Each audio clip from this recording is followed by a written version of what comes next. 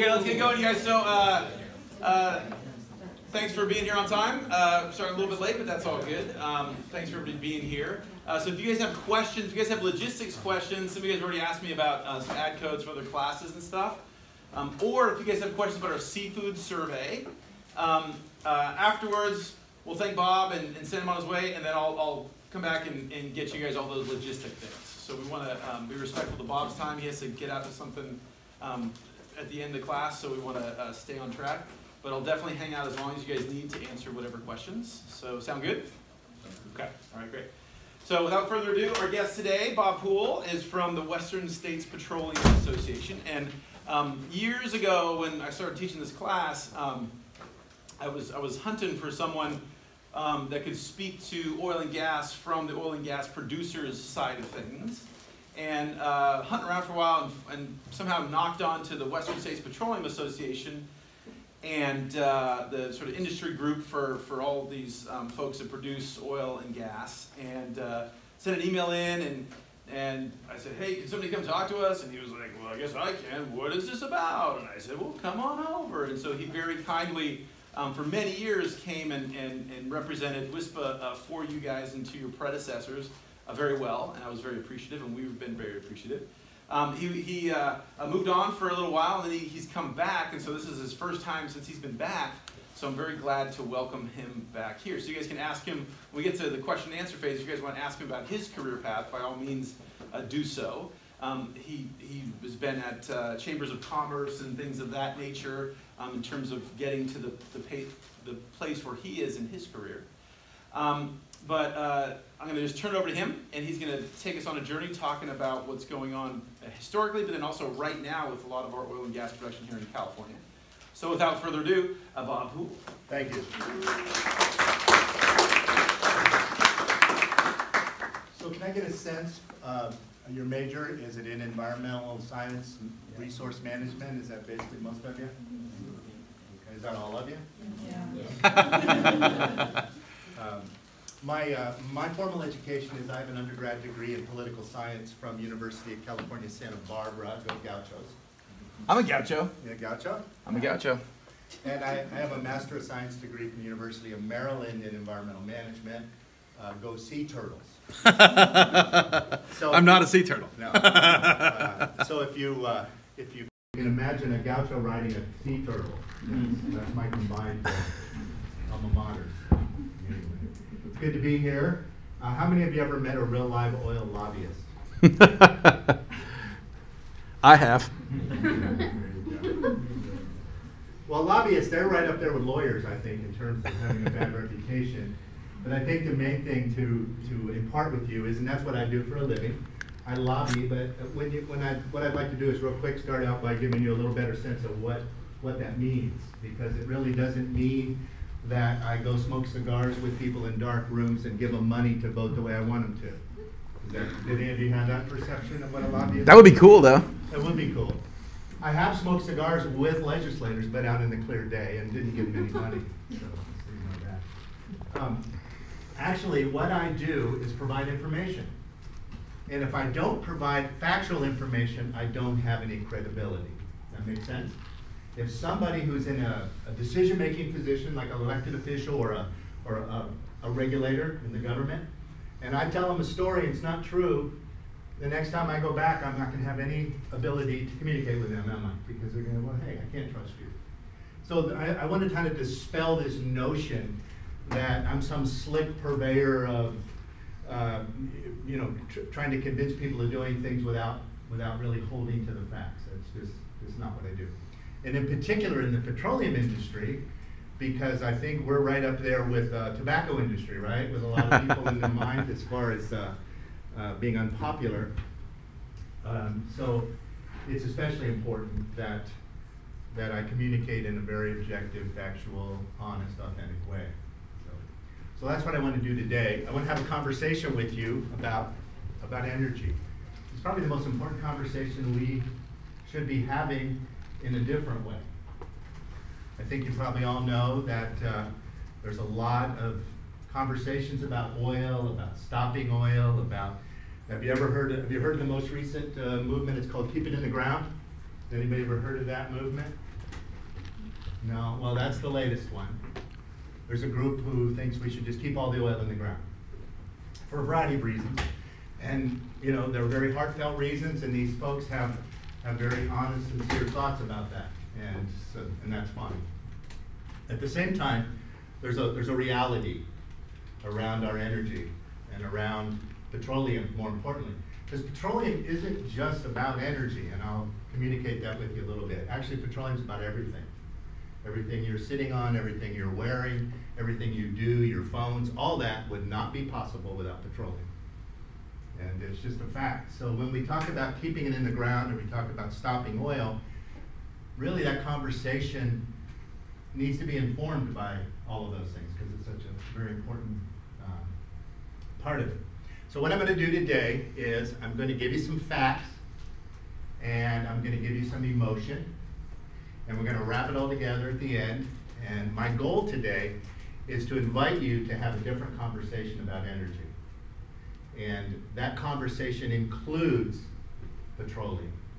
So just kind of set you up for that right now. So I'm going to go through some slides. Your professor gave me some homework. And a couple of the questions I don't think I'm going to get an A on, but we'll try. I'm going to lean on him. He asked me to specifically address some question areas, which I'll do. And the first one is he wants me to give you an overview of the petroleum industry, in particular here on the coast, because you guys are all focused on the coast in particular. But California, basically, a lot of the energy production is either off the shore of off the coast or nearby onshore. There's quite a bit going on in the Kern County inland, but it is very much a coastal issue. So I'm going to start there. I'm going to tell you a little bit about California's energy picture, how much oil we use. Does anybody know how many barrels of oil California consumes every day? Every day. A wild guess? 6 billion? Well, that's a little high. That was a guess, though. That was a guess. Yeah, that's one of those WHEs, right? Anybody else? It's a big number. I'll give you a clue. $1 billion? 12 million? No. 60. It's almost 2 million every day. Think about that a minute. In California, every day we consume almost 2 million barrels of oil. Do you know how much oil we produce in California every day? Nowhere near that. That's right.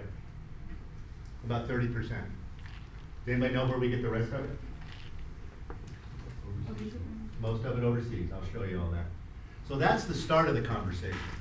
We're using almost 2 million barrels of oil. We're only producing about a third of it, and the rest of it we're importing from overseas. It's kind of hypocritical when we're running around saying we don't want to use oil, isn't it? We'll see. Anyway. So this is WISPA, he mentioned. I work for the Western States Petroleum Association. We're basically an advocacy group on behalf of the petroleum industry in the 5 western states, California, Washington, Oregon, Arizona, and Nevada. Mostly California. We represent folks that produce the oil, transport it, refine it, all that. And we represent over 150,000 people who work in the industry, who are members, who work for our members.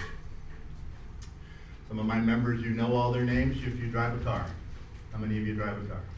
I think all of you, don't you? Mostly. You've ridden in one, anyway. Chevron, for example, Exxon, all those companies. I work for them. Good? Yeah.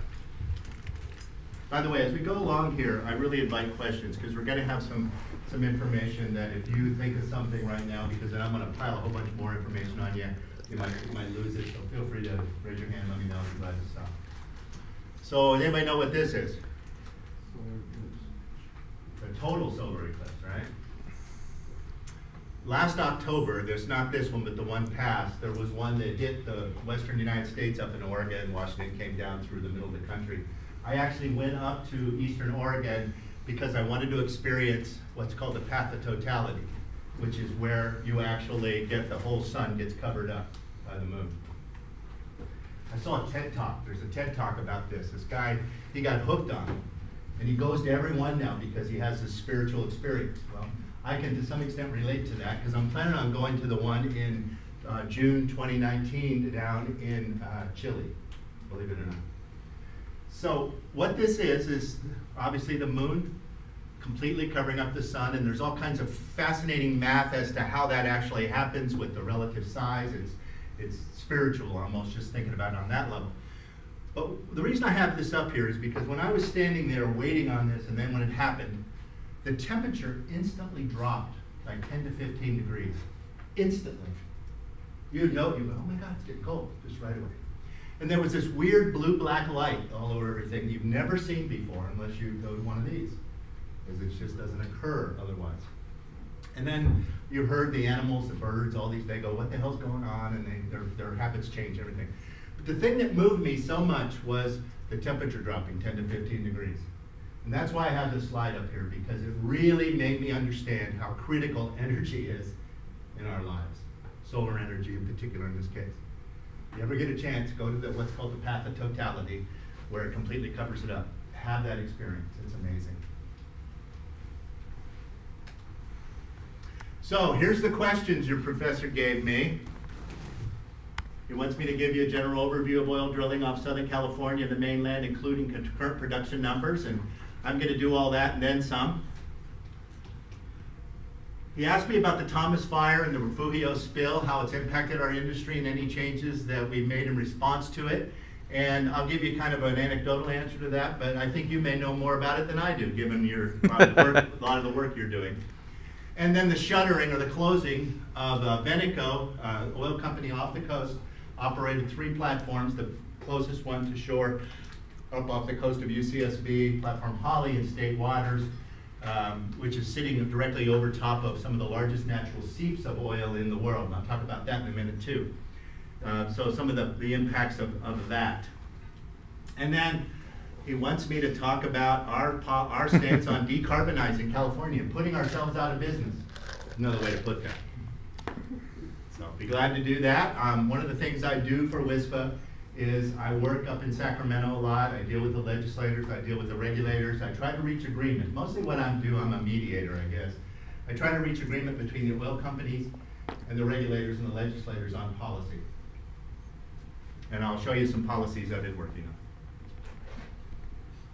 So let's start with number 1 here. I'm going to start with this overview. Now here's some quick facts, and by the way, I don't know if you can see it, but the facts I have to deal with are facts that are third-party facts that are verifiable. A lot of the folks who I have to engage with don't necessarily have to adhere to that, but what I'm showing you is I'm giving you facts. This is from the U.S. Energy Information Administration, a great resource for you, the EIA. They do all things energy. You can find out all kinds of stuff on there. I highly recommend you check that out, the EIA. And by the same token, in California, there's one called the California Energy Commission. And their charge primarily is to deliver to the governor what's called an integrated energy policy report every 2 years. But they are the ones that are really dealing with all the energy issues in California. And so that's another website, the CEC, California Energy Commission. So, just to give you, now this is United States. So 94% of our fuels comes from oil. 32% of our energy demand is met by oil. By 2040, the total energy demand is projected to increase by 12%, primarily population. And that probably includes energy efficiency increases. So that's on top of all that. Yep. And in 2040, 32% of our energy will, I should put the word still, be met by oil. This is the federal government telling us this. This is part of my thesis here, for you to understand that for the foreseeable future, petroleum needs to be a part of this energy conversation. Not because we want it to be, because it just is. Has to be, the nature of it. And in 2040, fossil fuels will still be needed to meet 80% of our energy demand. It's a big number. It's really an issue of scale. It's so huge. When you hear about solar, wind increasing by 100%, that's great and things are progressing. That's 100% of a very small percentage, and so there's an incremental component to that. And so I just want you to understand that the scale, we are dealing with an enormous challenge in order to displace petroleum in our lives.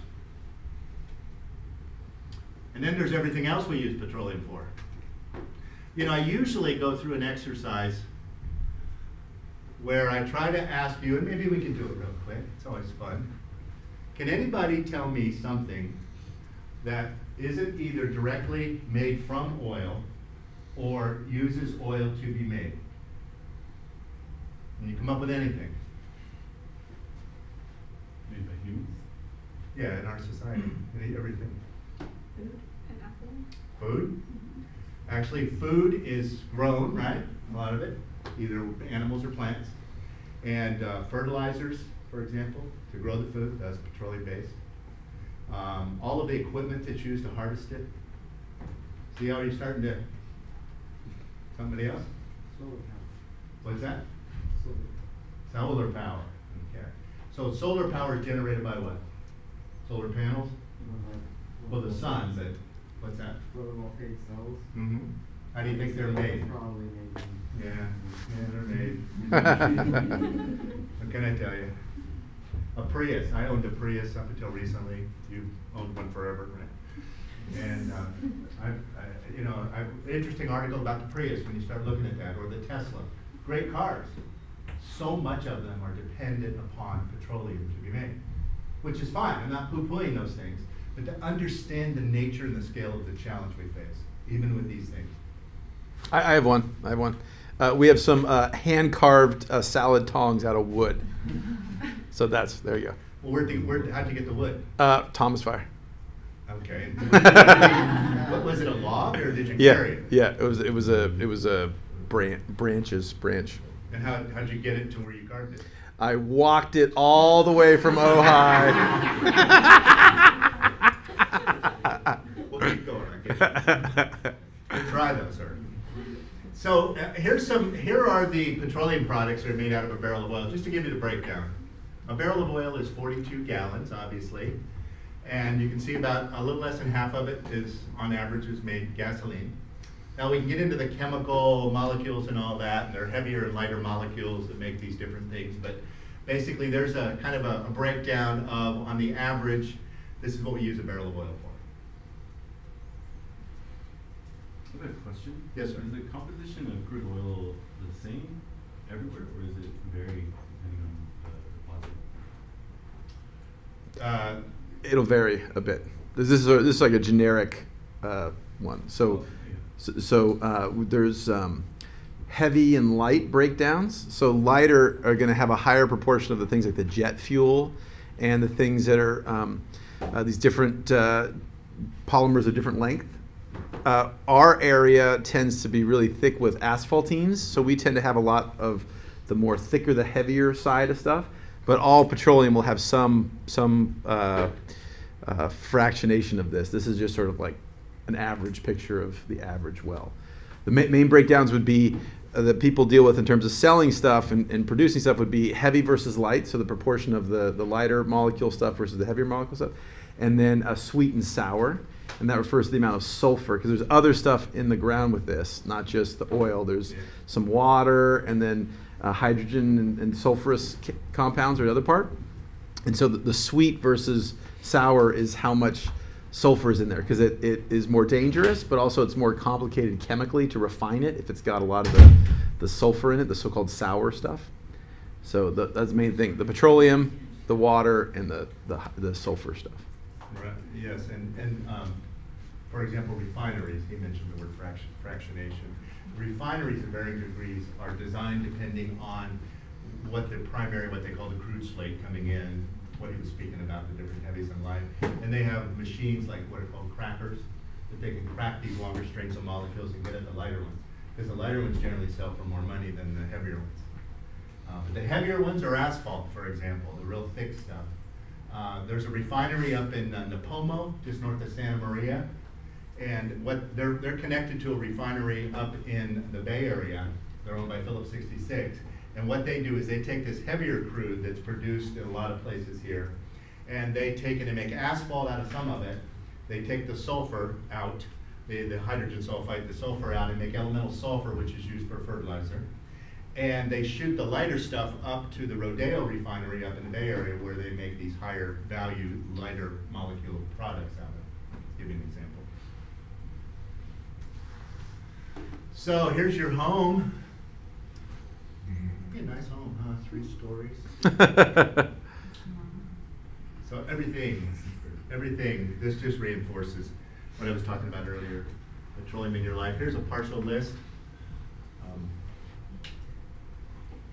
And we can talk about what extent these things are, but you know, some of the things that fascinate me. Aspirin, 2 chemicals that make up aspirin come from petroleum hydrocarbons. More cosmetics, plastics. Is that about everything when we say plastics? You know, a lot of your clothes are actually plastic. The synthetic fabrics, nylon, rayon, those are all plastic.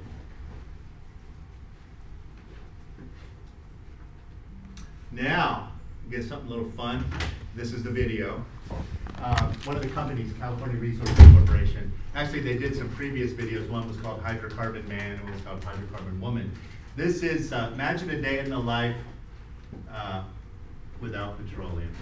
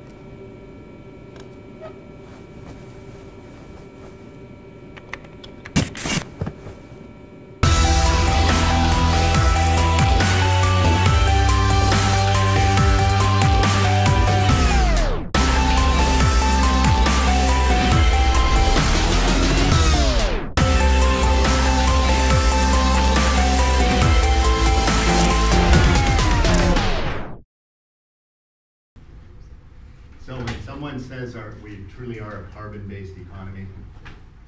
That's what they're talking about. Thank you. All right, let's talk a little bit about California. It's the largest state economy. We got about 1/10 of the population of the United States here. 7th largest world economy. I just read something where we were 5th, but I'll have to check that. I don't know if everybody knows. I think we're 5th. We're 5th now. Yeah. We were the 3rd largest producer of oil and natural gas. Now we're 6th, and we're almost dropping to 7th. We import, here's what I was talking about earlier. We import over 69%, over 1 million barrels a day of our oil, mostly from foreign countries. We do get a little bit, 10, 11% comes from Alaska, but it comes in over ships, what are called Alaska-class tankers. They come down the coast. There are no, and this is the key point, there are no pipelines bringing crude oil into the state of California. All the oil that comes in has to come in via tanker over the ocean. So 90% of our natural gas we have to import, and 25% of our electricity. So we're not self-sufficient by any means. Here's some more facts. 92% of California's transportation fuels are petroleum-based. Remember, nationwide it was 94%. We're making a little progress there. We use 48 million gallons of gasoline every day. 2 million gallons, I like that, an hour, 2.5. And we're the 3rd largest consuming entity on Earth of fuel behind the United States and China. California's 3rd. So, you know, California is known to be leaders. We have the biggest challenge of all of the states, leading ourselves into a diverse energy mix, etc., different energy portfolio. So California, as I mentioned before, we produce about 31% from the California Energy Commission. Alaska 12%, and foreign countries 57%. So I mentioned there's no pipelines coming into California. California is what we call an energy island. Everything has to come in over the ocean. And interestingly enough, you see the arrows going out to Reno and to Las Vegas, and also the ones going up to Washington and Oregon. Well, Oregon particularly does not have a refinery. So we produce just about all of the gasoline in California that we would need, but we send about 10% of it up to Oregon. and then we have to import some finished gasoline in order to replace that. Now, it takes about 40 days for a ship to get here from the Middle East. Now, if you assume an average tanker, just for a simplistic way to put your mind around this, if you imagine a tank, super tanker holds about 1 million barrels of oil, and we're importing them, or we use about 1 million barrels a day, and it takes 40 days for it to get here. Think about 40 tankers between here and Saudi Arabia lined up one day apart, kind of like a conveyor belt. I mean, that's a simplistic and not completely accurate because we don't get all our oil from Saudi Arabia, but if you think about it, in a lot of ways, it really adds a nice vista point. Now, these are pipelines all over the United States. The yellow one is that proposed Keystone that's so in the news all the time, coming up to bring some of the Canadian crude down. All the green ones there, as you can see, those are crude oil pipelines that exist. And you can see there aren't any coming into California. And then we've got natural gas pipelines, all those other pipelines down below, underneath. How many of you have heard recently, last year, I guess, down what's called Aliso Canyon, Porter Ranch, down in Southern California, where some of the gas wells that were storing gas were leaking and leaked all the natural gas, SoCal gas? I think that's the second largest supplying storage facility for natural gas in the western United States. And so natural gas, it's gas, right? So, I mean, unless you liquefy it down to a point where you can kind of transport it like oil, you really have to find some place to put it in its gaseous state. And so they've used underground wells to actually inject this stuff down into the ground and keep it there until they need it. A lot of it's LA's gas supply. And some of these wells, I think, were not properly maintained, and so they leaked and ruptured and released all this natural gas. It's a major issue. Here's another example of the natural gas pipelines. These are the ones coming into California, and these are to give you a sense of the gas basins where, and by the way, natural gas is petroleum, right? It's the gaseous form of the hydrocarbon. We'll get to that in a minute. So these are the basins where natural gas is coming in a pipeline.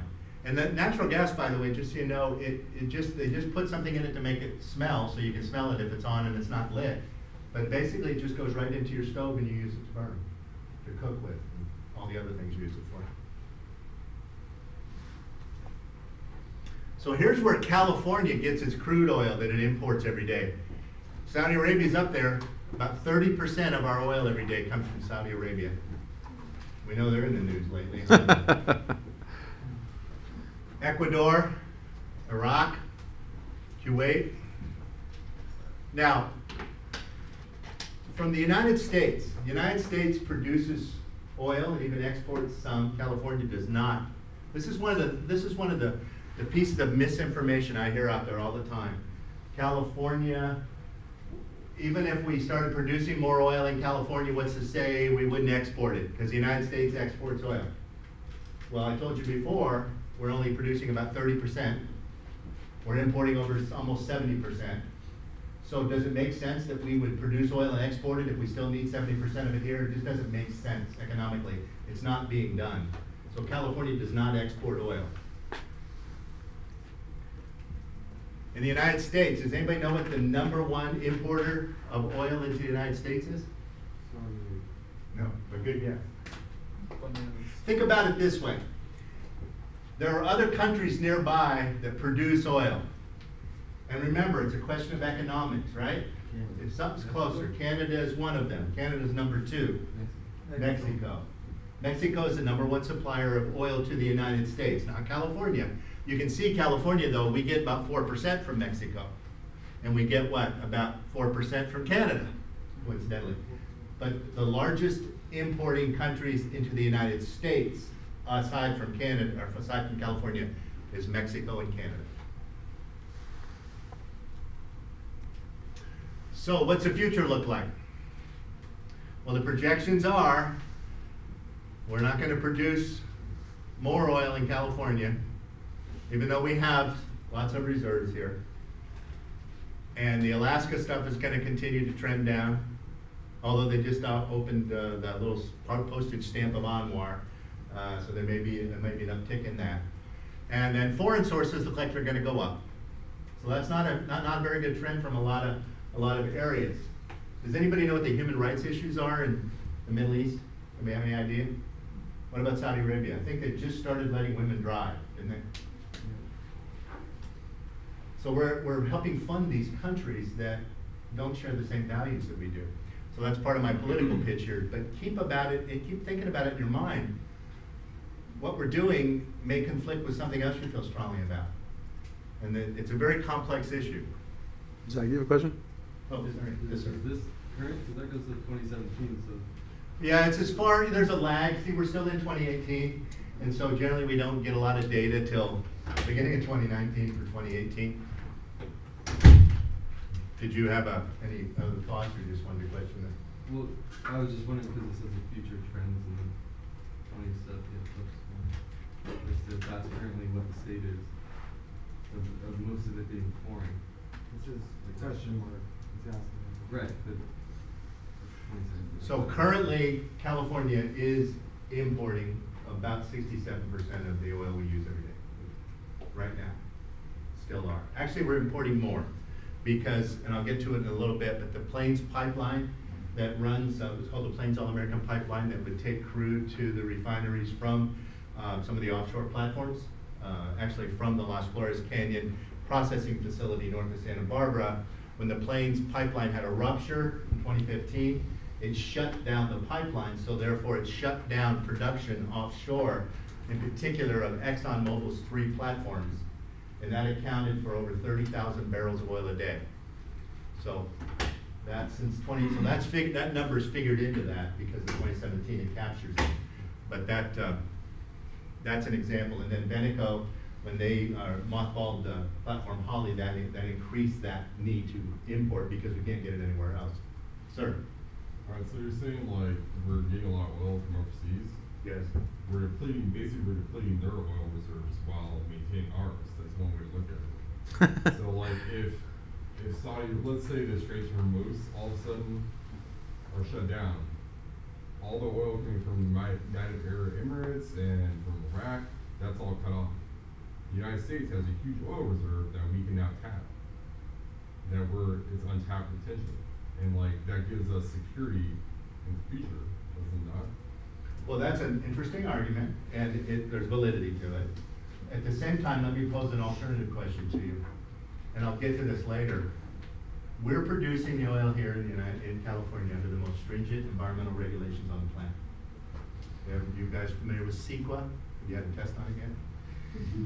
CEQA is the most stringent guidelines, and the oil is produced that way. The oil overseas is not produced that way. So when you're thinking about global climate change, you need to think about that in the context of, yeah, maybe we're hedging our bet by keeping our resources, but at the same time, the less oil we produce here, the more we're actually making climate change worse. So it's kind of ironic. California's a leader in climate change and trying to reduce the carbon intensity of our fuels, and we have things like the low carbon fuel standard and all these things. At the same time, 70% of our oil, and the Governor Brown spoke to that, and I'll show you his quote in a minute. So I guess I would just offer, you're exactly right, we are doing that. And there's lots of oil here, and I always happen to say, well, it'll be there when we need it. But there's all these advantages, disadvantages, unintended consequences to any decision. For example, wind power kills birds. Those kinds of issues. When you start looking at things, you really got to look at both sides of the issue. And I think when you're talking about keeping our oil, China, by the way, does that. China can produce, I think it produces about 30% of the oil that it uses. It could produce more, but it goes out and buys it on the market. I think it's saving its resources very strategically in that command control economy.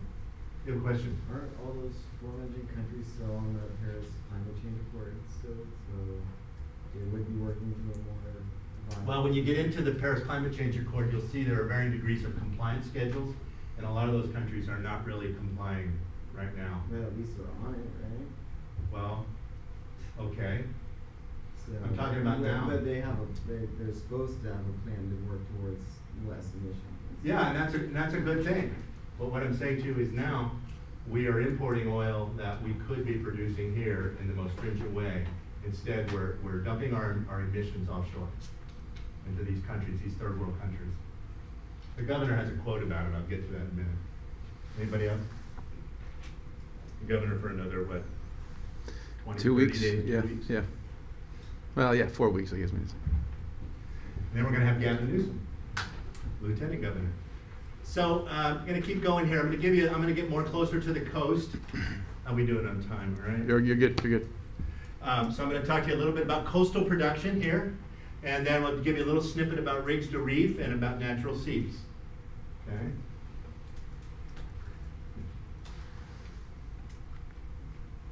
So, as your professor was talking about earlier, petroleum is produced by the decay from carbon matter, both plants and animals, that was laid down in sediments, in this case in California, millions of years ago when there were various seas here. For the most part, the oil that's in California is trapped in marine sediment from oceans that receded, came in, and the sediment kept falling and getting down further and further. So these plants and animals, as their carbon-based forms decayed into this black muck, they also, the anaerobic bacteria component of that is what produces, I believe, the H2S, the hydrogen sulfide. And the natural gas is also the gaseous form of that decay, that carbon. And there's a lot of water. Has anybody ever seen the experiment where you take a glass of sand and you pour water in it and kind of water like disappears? It holds a lot of water because of the porosity of the sand. And you probably walked on the beach where the tide is just, or the wave has just crashed in, and you walk on that wet sand and water comes out kind of around your foot.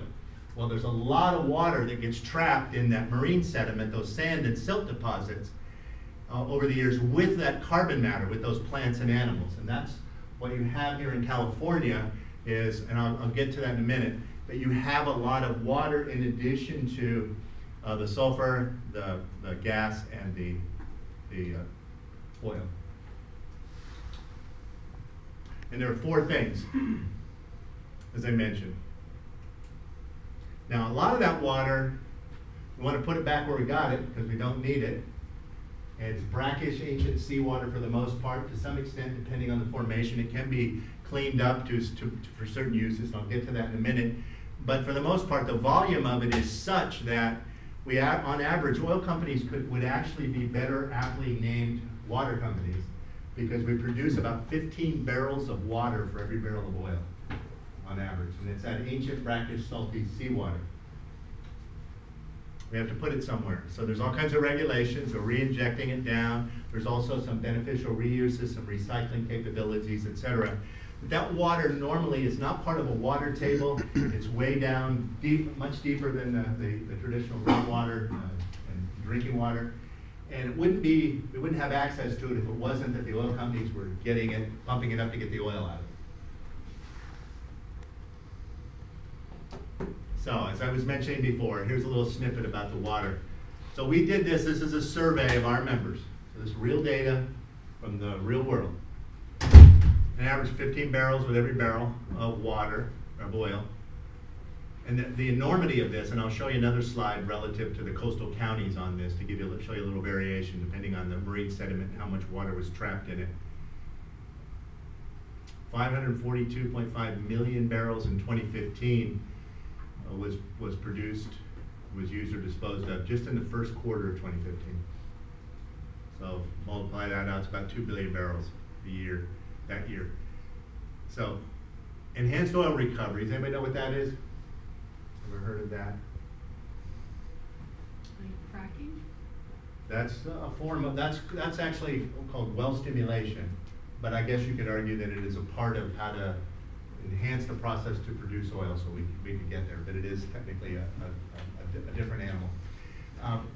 Enhanced oil recovery is when we inject water or steam or something down in there to get more of the oil out, maybe to push it over to the well, or in the case of the steam injection, a whole other thing where you're actually making it more viscous, less viscous, so that it moves more, all kinds of added. But enhanced oil recovery, we can use the water to do that, to push the oil or to heat it, to make steam with it, and then use it to get more oil out. So you can see water provided to agriculture. Some of this water can be cleaned up to the point where it can be used for agriculture. For example, tertiary treated is where they take all the microbes and bacteria out, so it can be used for that. And two of the big oil company producers in the San Joaquin Valley over in Kern, Chevron and California Resources Corporation, both provide quite a bit of oil, or excuse me, produced water every day to the local water districts so that they can then use it to help the farmers grow crops. And then aquifer recharge, put it back down into the ground. I'll get to something in a minute called the Sustainable Groundwater Management Act. And purchasing water for use is 6.1 million barrels. And I want to put that in context here in a minute. So here's a graph that kind of reflects what I just said. I think I'm standing in your way all the time, aren't I? So this is basically here, water used for operations, 2%. The big one, produced water treated and used for enhanced oil recovery. Basically, we're putting that water back down where we got it, or in close areas to get more oil out of the ground.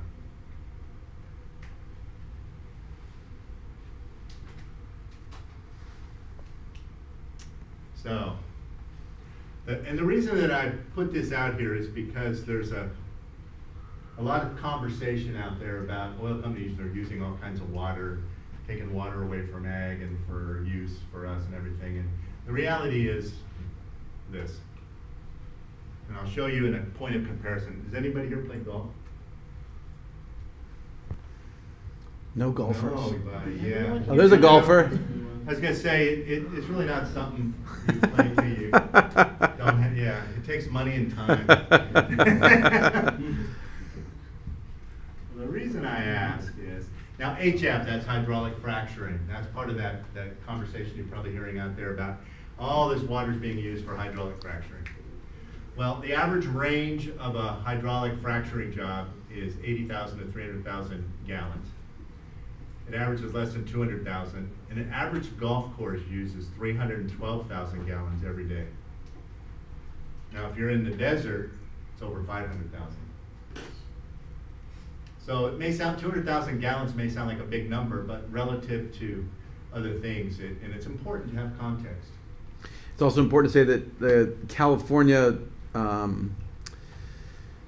the way this enhanced oil recovery and fracking, this stuff happens in California is generally different than some of these other formations elsewhere in the U.S. And sometimes when you guys read news articles or see papers, the numbers will be different from this, but that's because they're talking about the situation, say, in Pennsylvania or something else. So just to be clear,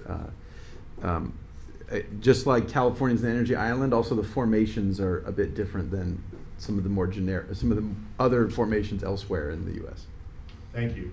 And just to elaborate a little bit more on that, you've probably heard of horizontal drilling, a big thing that's kind of revolutionized our ability.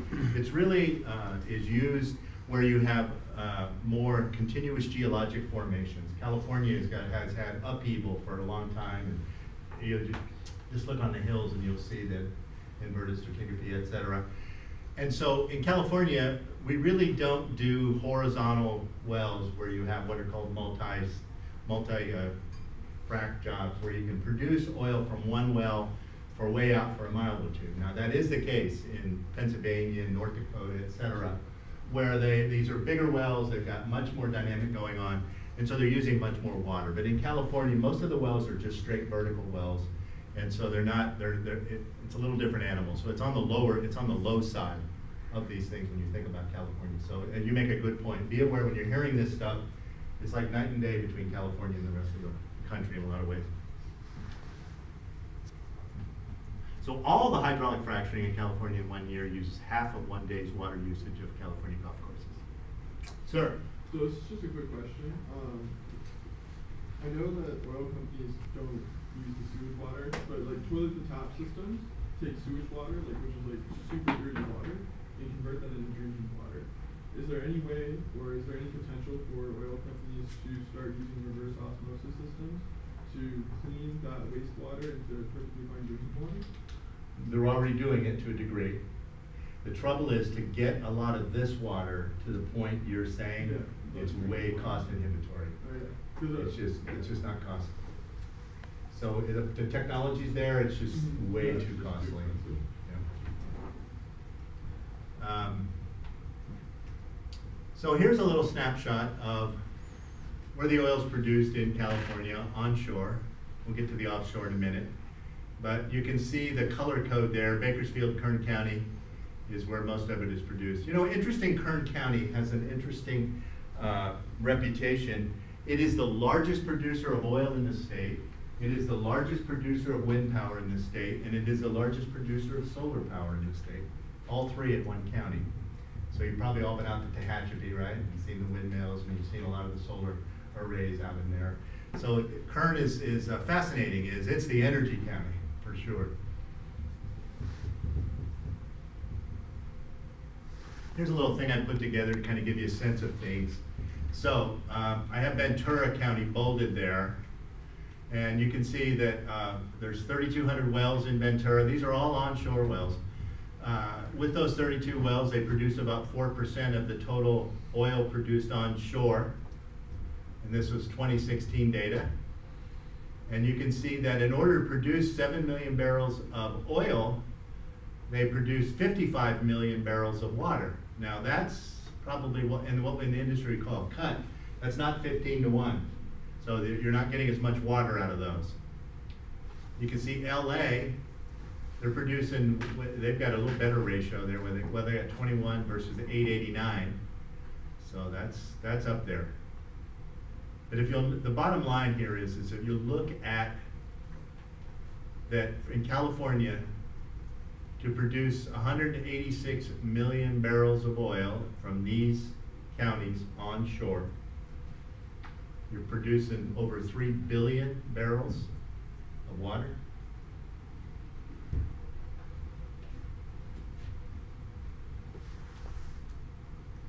Okay, so here's another little version of that, only this little breakdown here.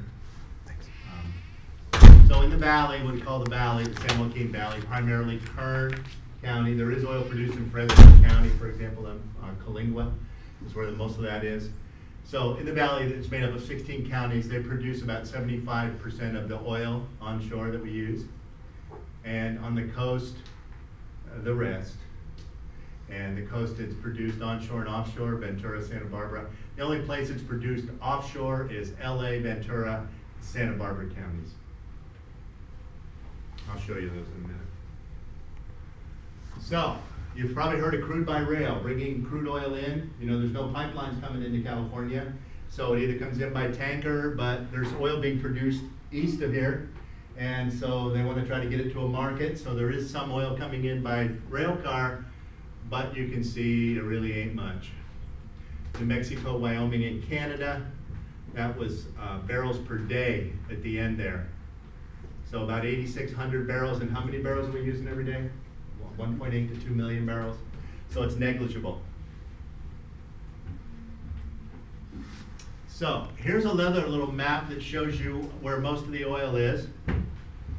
The stuff way up on the top right-hand part of the screen, that's more in the San Joaquin Valley. And so what I'd like you to do is focus on the coast here. And you can see in northern Santa Barbara County, there's a whole bunch of oil fields up there. And then you'll notice down in Ventura, I have a pointer, but down there you can see those.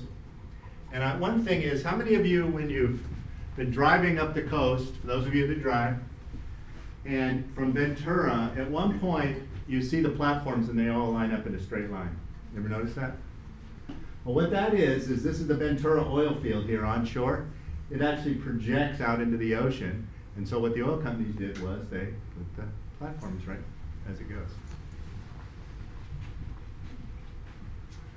And so those circles up there that don't have any green in them, those are areas that they've discovered oil in, but they're, for one reason or another, they're not being produced, haven't been produced. The leases were turned away. But you can see that there's lots of oil off the coast of Santa Barbara County, both up in the northern part and in the southern part.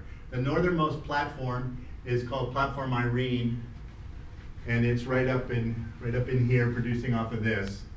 And then when you drive up the highway from coming out of Goleta And you see those big platforms off the coast up there? Those 3 platforms are operated by ExxonMobil. ExxonMobil is the only remaining major oil company producing oil offshore. All the other platforms are owned by companies, smaller companies that they sold them, that the different oil companies sold them to. Okay, a little bit about economics, just to give you a sense of our industry. This is from the Los Angeles Economic Development Corporation. So employment by education, we have an interesting story to tell in our industry because we have very high salaries. Entry-level salary averages are $60,000 to $80,000 a year, and those are for people who don't even have a high school diploma. Now, it's hard work in the fields, but it gives people an opportunity to progress without the education that you guys are getting. So you can see with BA or higher, our workforce is about 23%. We desperately need engineers. We desperately need people like you, and we pay well. So that's my pitch. Here's the diversity of our workforce. About 30% is Hispanic, 13% Asian. I spelled other wrong there, didn't I? Well, maybe it's another group that we don't know about. Yeah, from some island. So here's some of the economics of our industry. We employ almost 400,000 people.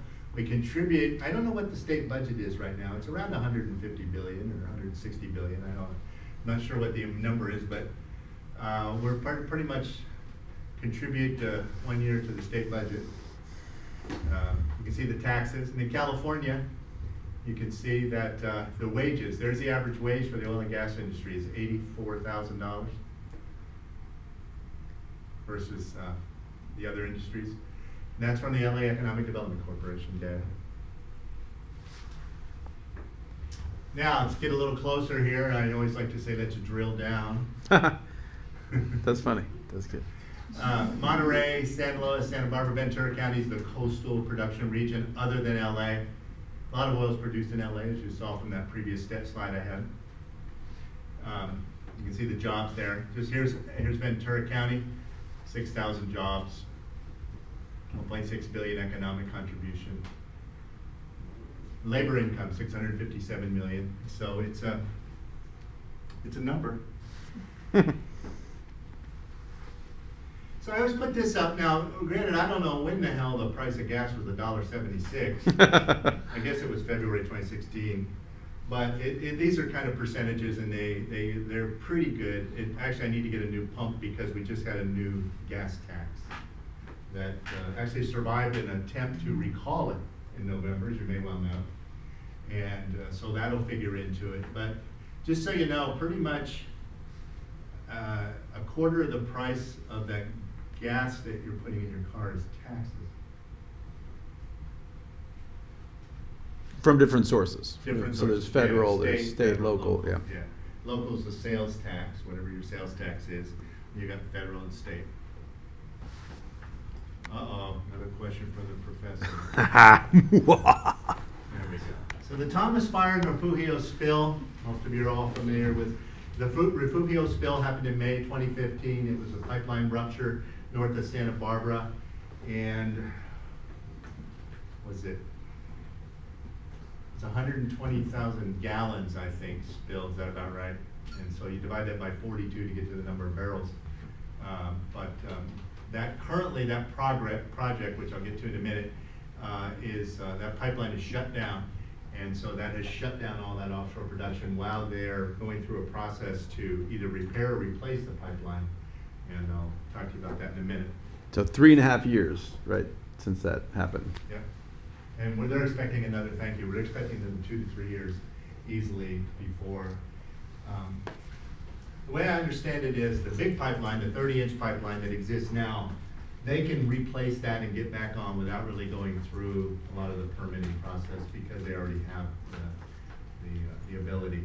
But what Plains is proposing is to put a new, smaller pipeline in, and that has to go through a complete permitting process. So depending on what the county and the state and the feds decide to do, the timelines may vary on that. But there are 2 proposals, one to replace with a smaller line, one to repair the existing line. And to repair the existing line, they already basically have permission.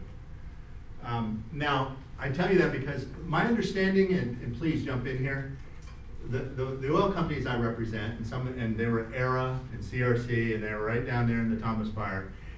They basically And Venoco, right? Was Venoco. Venoco was Venoco. In their normal course of operations, they're very fire conscious. They're very much brush control, very much tuned into fire suppression, the potential for a fire, et cetera. So to some extent, they're prepared.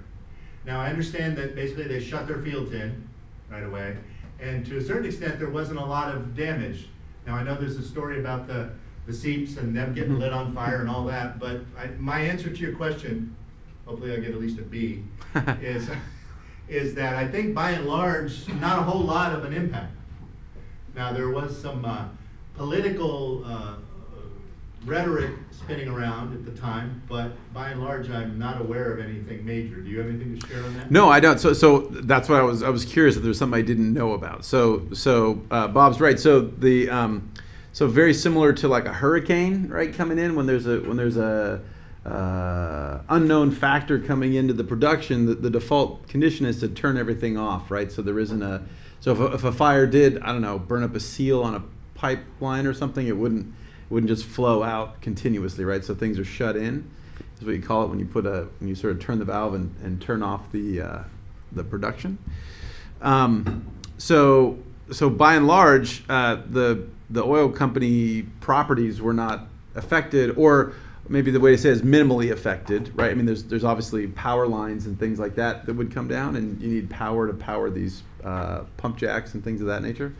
But it was relatively minimal, right? Like on the order of weeks-ish kind of thing. Yeah. I was just curious, given the coming on sort of the heels, the Refugio spill that was sort of messing with pipeline moving around. I didn't know if that additional constraint because of transportation stuff, if that pushed anybody over the edge, any of the smaller producers, or well, it did. It forced basically Venoco into bankruptcy. Oh, of the Refugio, totally. But I just meant with the Thomas Fire, I didn't know if that if anybody survived Refugio, but then that couple months of impact from the Thomas Fire, if that in turn caused any additional impacts. Not really? Not that I was made aware of, or that my members communicated, yeah. Much. So to be clear, so with the Refugio idea, right, the idea there was we have the wells offshore primarily is what the area we're talking about is. And so what Bob said was that California has the most stringent environmental rules in terms of petroleum production and stuff. That's true, but the more important point is probably that Ventura, but especially Santa Barbara County, is in a whole other class. So Santa Barbara County has an incredible amount of influence on oil and gas production because of the 1969 Santa Barbara oil spill. We're almost to the 50th anniversary of that. And so because of that history, they have a lot of special agreements. So when the Refugio spill was happening, when we have the incident command structure, it depends on if it's on land or in the water, but we have these existing protocols for how we respond to an oil spill, right? And who's in charge and what entity's in charge, but also, just like with our wildfires, who's in the room, what are the groups that are there to help manage the disaster? And the only place that a county is in the mix is Santa Barbara County. So it's written into law that if an oil spill happens in Santa Barbara, they use the Emergency Operations Center of the county, and they're at the table. So if that spill, well, it impacted obviously Ventura County as well. Ventura County is not at the table, right? And so one of the things you guys have seen with just the last few weeks with the Woolsey fire, right? Communication is a key part of how we deal with these disasters. And part of it is just the communication, but part of it is also informing the public what's going on, where the right place to evacuate is, how long is it going to take for you to get back to your house, all those kind of things, right? And it's very clear that public opinion about how the Refugio spill, how the Deepwater Horizon, how whatever you want to pick, this disaster, the public's initial impression is how much they feel that they've been informed. And so when you don't have the entity that is mostly responsible for evacuating you, et cetera, in the mix, it takes longer to get the information. People get more frustrated, et cetera. So in the Refugio spill,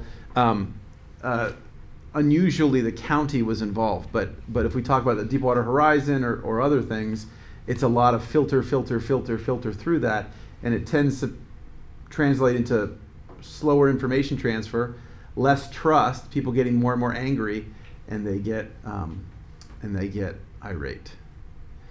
So, yeah, I guess I'll say that. You know, just add on to that, there is one other example. A few years ago, one of the things I did was I worked for WISPA with the Office of Spill Prevention and Response, referred to as OSPR. It's a division of Fish and Wildlife. And they're the ones in charge of interacting in this incident command structure with the Coast Guard at the Fed level and the local entities. And there was a container ship called the Costco Busan that ran into a pier up in the San Francisco Bay, and it leaked oil. And subsequent to that, they made special provisions. So there's 13 communities, I believe, around that Bay Area, and they have a rotating representative on the incident command structure for that exact reason. Same analogy, but Santa Barbara County, you're right. Santa Barbara County has its own energy division, and other counties come to it to model it. I mean, it's because since the 50s, with the offshore oil and onshore oil, Santa Barbara County has got lots of oil all over on the onshore, offshore, et cetera. So they, by baptism, had to get through that process, and so they've evolved to where they're the sharpest game going, and I work very closely with them. And they definitely have the infrastructure in place to do exactly what you're saying, and they demanded it. Any questions around this? So let me just summarize. So Refugio spill, lots of impacts. Most conspicuously, I would say that I think I got distracted and didn't finish what I was saying. So we move our oil by pipeline, right? So what Bob was showing, those pipelines. So the stuff that we do in the channel goes by pipeline to refinery. So that was put to popular vote in the 80s and all this and that, and people decided that pipelines were safer than tankers and safer than rail and trucking, right? So that's why we have the pipelines. And so, but in this case, and then just after that in Hall Canyon, another pipeline in the city of Ventura ruptured, right? And they both were failures of the pipeline. So the point is, there's no perfectly safe way to move this oil around no matter what. But when we have these disasters, and so clearly something was wrong with the system, right? We all agree. Nobody wants oil leaking. The oil companies, people advocating for the beach, nobody wants to see that. So the fact that this failed is a huge problem, I would say, right? But that doesn't necessarily negate the fact that pipelines are the safest way to move the oil and gas around, right? So what we saw in response to this was so all these oil and gas platforms were shut in, right? So meaning they're not producing.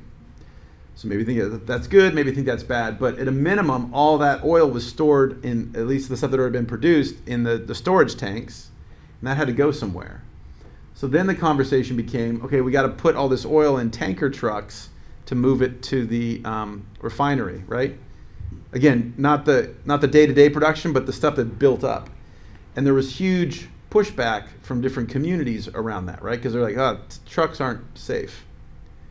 So I think Bob's point is really important. With all these controversies we've been talking about all semester, there's trade-offs with everything, right? And so it can be the case that pipelines are the safest and pipelines fail. And so when we look at the impacts of these things and deciding should we, shouldn't we, how should we do this, it's important to make sure we have the full facts and not just argue from an anecdotal one point in time of one particular accident. That's an important point. We shouldn't discount that information, but it's a more complex situation. So it may not be the best thing to have a pipeline not working for 6 years, right? If you're still producing oil, that means that oil is going to go by ship, going to go by train, going to go by vehicle, and that's additional risk, I would say, additional impact relative to if that stuff was moving through a single pipeline, a well-maintained pipeline. So. Good point. And he one of the things he brought up, there was half a million barrels of oil still in those 2 tanks up at the Las Flores Canyon that had to be what they call de-inventory to get to the refinery. So ExxonMobil got an emergency permit to truck that oil to the refinery. And I think it was 30 truck trips a day for 6 months or something to get it out of there. They did it without a single mishap. So there's, it's all risk management. Airplanes fall out of the sky. I mean, all this, modern life is based on risk, and we need to do the best we can. But in this case, fortunately, even though pipelines are the safest, the trucking in this case, provided the safety enough to get that out of there. And coincidentally, Exxon actually has a proposal in place to be able to restart at least 1/3 of the production of the platforms, 10,000 barrels a day, and truck it from the facility up to the refinery until the pipeline is fixed. So whether that gets approved or not, everybody has a public process around it.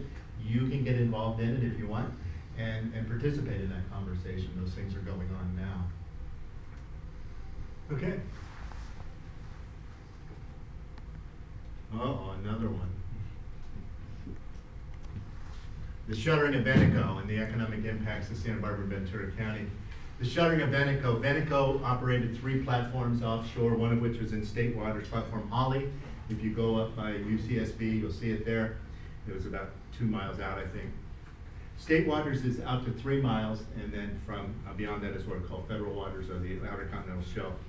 And that has to do with really a jurisdictional question. But interesting to note, if you have platforms that are out in federal waters, they're connected to the shore. They're connected through power cables, they're connected through pipelines, and so when they enter the state tidelands, the 3-mile limit, or they come on shore in a county, all of those governmental entities have an opportunity to participate in the approval process. They have their own regulations, et cetera. So there's a comprehensive regulatory scheme in place. And I say the most important of those would be the California Coastal Commission and the State Lands Commission. So State Lands Commission allows you to do a lease to attach the pipeline, let's say, to the seabed, and then the California Coastal Commission with the sort of overall coastal zone permitting and stuff of that nature. A couple of things I wanted to offer relative to responding to your question about the economic impacts.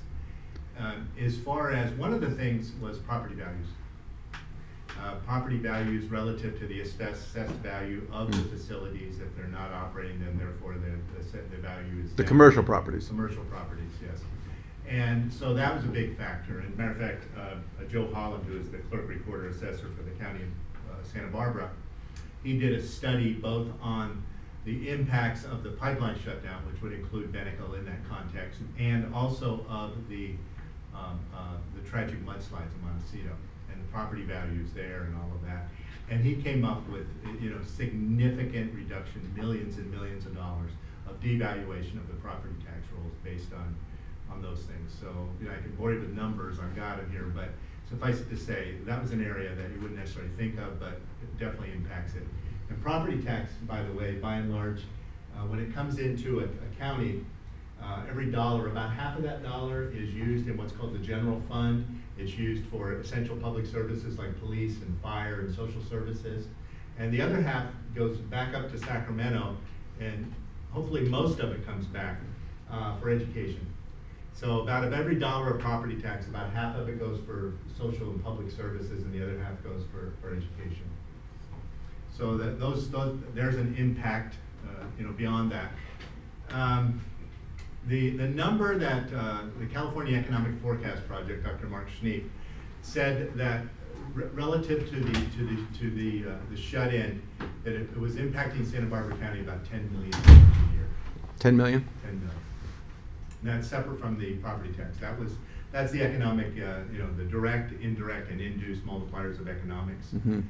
Wages would be a direct impact. You take your wage and go buy something. That person then makes a living. That's an indirect. Then they go out and buy something. That's an induced. So there's it's called the velocity of money, but that's where these the multiplier effect. When you make $1, what happens to it? So also just for clarity, so Venoco didn't put the platforms in, right? The big oil companies put them in, and then it used to be that the big oil companies did everything, right? They're the driller folk or the explorer folks and the measurer folks and the drilling explorer folks and then the putting in the pipeline folks and then the sucking it out folks and the refining it folks. And what's happened over the years, and Bob can correct me if I'm wrong here, is there's been a lot of fractionation of the company, and the companies don't necessarily do everything now. So they have subcontractors that do or they hire a ship to do the drilling, and they hire a company to do this. So in this case, a lot of so Exxon still has platforms, but a lot of those big companies that originally put in, engineered, installed the wells and the offshore platforms are not the ones that own them. So Venoco is one of the daughter companies basically that purchased that lease and that infrastructure, and then was producing it from them. And we see that on a lot of places where once the reserves go down to a certain level, there's still oil in the ground, but the big guys kind of like, yeah, well, I don't want to really deal with that. And so these smaller operators come in, and sometimes it's a single person, like say on a farm or something like that. In other cases, it's something like this. So Venoco is having a tough time, I think if it's fair to say, just in general before this with the price of oil, et cetera. So if you're a big giant company, you can weather the economic ups and downs better than a small company, right? You don't have as much fiscal freeboard to sort of absorb wages for a year or a couple years or something like that. And they don't have wells in other parts of the world that might be more profitable to offset. And so they were getting close. They had a proposal to do some stuff in Carpinteria, to do some additional drilling in Carpinteria, which a public process decided they didn't want to do that, and so that didn't go ahead. And so they were kind of on thin ice. And then when the pipeline shut down, they were like, they were around for a little bit, and then they suddenly boom. And so some of you guys, right? Some of you guys in land use are working on the platform issue, right? And so you guys can probably tell us more. But what they ended up doing was quick claiming the platform that Bob is referring to back to the state, and that had never happened. I don't believe that had ever happened before. So what that means is the company said, we're bankrupt, see ya. And if you're a clothing retailer and you go bankrupt, you're like, crap, here's all my clothes, see you later, right? And the investors fight over the pants or the shirts or whatever. But when you own a major piece of engineering out off the shore of the coast, you can't just really walk away from it, right? So what they did was they went to the state of California a couple days before they officially said that they were filing bankruptcy, and they said, hey, just so you know, on whatever it was, Friday or Monday, I can't remember, you're gonna own a platform. So ready, set, go, right? And so, and then they had a press release formally stating that they were, the company was going into insolvency, and then it was Merry Christmas. Boom. And so the state firstly said, whoa, what? So the first thing the state did was hire on all the engineers and the people that were running the Venoco plant for, I don't remember what it was, like 3 months or 6 months or something, right? And they said, so we want you guys to stay out there, right? Because metal in salt water corrodes and valves pop open and all that kind of stuff. And the state does not move fast, right? So we got to figure out what we want to do with this. But in the meantime, we want you guys to not pump oil, but maintain all the metal and keep it clean and all that kind of jazz, right? So that it doesn't fall apart and all of a sudden crumble into the ocean or spring a leak and have that oil spilling out. So the state of California was essentially maintaining, or still is maintaining, that platform. Did you guys want to chime in with anything quickly about is that fair? Is that a correct assessment? Yeah, so like right now they're trying to figure out where exactly, like a lot of the concern is like footing the bill for the decommissioning process and everything like that, but really it's BOEM's responsibility to... Federal agency. Yeah, federal agency responsibility to look through or like go through the bond process so that... Now you're talking about Platform Gale and Platform Grace, right? Yeah. Because Holly's in state waters. Right. Right. So they're figuring out the bond process, so they need to go through separate federal agencies that go through the CEQA process or whatever it is, have the funding to do that so that it's not out of balance, I guess. Now Petroleum was put in by Mobil, I believe, Mhm. and the Mobil's owned by Exxon. And I believe Exxon's involved in a conversation about helping contribute to the decommissioning expenses. Is that correct? Yeah, and there's like another whole other argument of because Venoco did a little bit of building or engineering on that platform. Yeah, so they built a they're- mezzanine on the side to Yeah. take the hydrogen sulfide out. Oh, Very there good. you go. So wait, so even though Exxon sold it wholly to Venoco, there's some clause or something that said that if this ever has to be removed, you are responsible, or you have a console. I mean, are they fiscally responsible, or they just have to be in the decision like consulted? It has to like go back to the wording of the lease. So when they leased the land, it was like their responsibility to remove it when they were done using. Oh, so that didn't transfer to Venoco. And well, that's like they're And that's the figuring out case, with that's the case with most of the platforms. Huh. The majors have retained the abandonment liability. Oh, interesting. I didn't understand that. Okay, And, good. There's also like a whole other conflict with how the 2010 Legacy Act is going to participate in it, because now they can do partial removal instead of full removal Mhm. in California. Mhm. And We're gonna get to rigs to reef in a minute. yeah, and we haven't done that yet, so we're not sure how exactly Right. it's going to. Alright, Cool. very good. Cool. These kids are doing a good job. Other couple quick things on that. There's also Rincon Island, which I'll get to in a Mhm. minute. Rincon Island, obviously, is going through abandonment, same kind of story in a Mhm. different way. And Atlantic Richfield, ARCO, is on the hook there Okay. and helping work that out. So. Okay. But the state will probably be on the hook for a certain amount of it in that regard. But just want you to know, and I'm not defending the oil industry, but virtually all of the platforms, the majors did maintain the abandonment liability on Okay. them. Eventually Chevron in particular. A lot of the platforms were put in by Union Oil and by Texaco. And those are, Union Oil is now owned by Chevron, and Texaco is now owned by Chevron.